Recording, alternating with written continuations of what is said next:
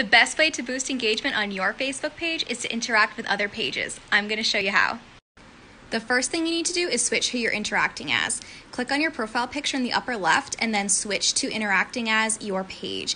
If your page does not show up here, click on See All Profiles and then See All Pages.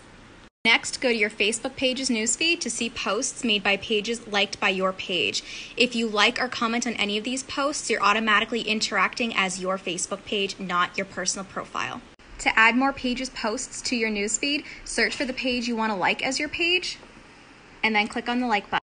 If you're in your personal newsfeed and you come upon a post you want to interact with as your page, click on the down arrow next to your personal profile and switch to the page you want to interact as. You'll automatically be liking and commenting as your page. You cannot interact with posts made by a personal profile or a group that your page is not a member of.